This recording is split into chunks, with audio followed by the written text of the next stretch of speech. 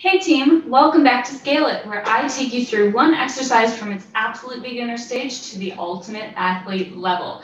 Today we're going to go through a series of planks so that you can learn how to activate your core and keep a nice strong body while upping your game at every phase of your fitness journey. Okay, so let's bring it down. We're going to start in an elbow plank. We're going to go from the knees. So make sure your elbows are directly underneath your shoulders. Your knees are backed up enough to keep your back flat, but focus on keeping your body weight forward so that you're feeling that rib to hip tuck and activation through the core. Hold this and just breathe. If you're a master of that and you want to up your game a little bit, we can go ahead and lift one leg off the floor, keeping that weight forward over the shoulders, and then you can even add a switch.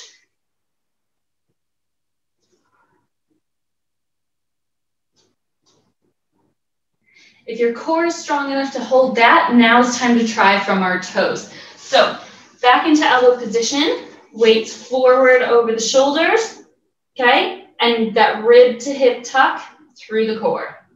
Keep a nice flat back and make sure you're not rounded. You want to stay nice and flat.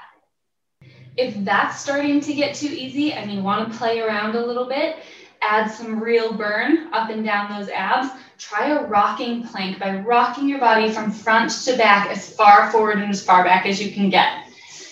Elbows in that same position underneath your shoulders, up on the toes, and rock forward and back as far as you can.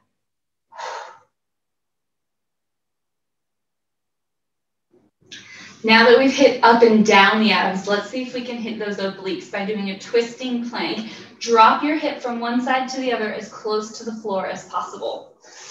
Back into your elbow plank stance, weights forward over the shoulders, and dip your hip from one side to the other.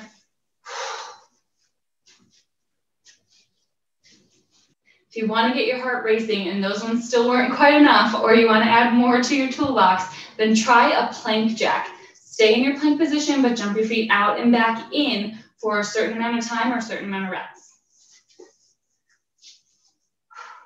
Weights forward, up on your toes, jump out and back in, keeping those hips low and core locked on.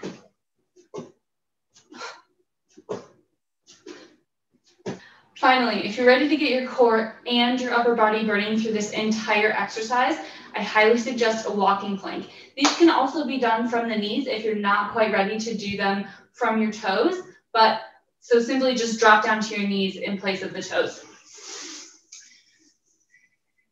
Start in your elbow position, place your palm underneath your shoulder, walk all the way up and come all the way down. Be sure to switch which hand comes up and down to keep it even.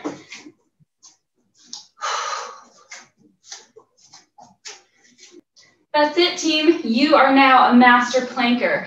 Let me know how you go. Keep me up to date with your fitness journey, and I will see you in the next one.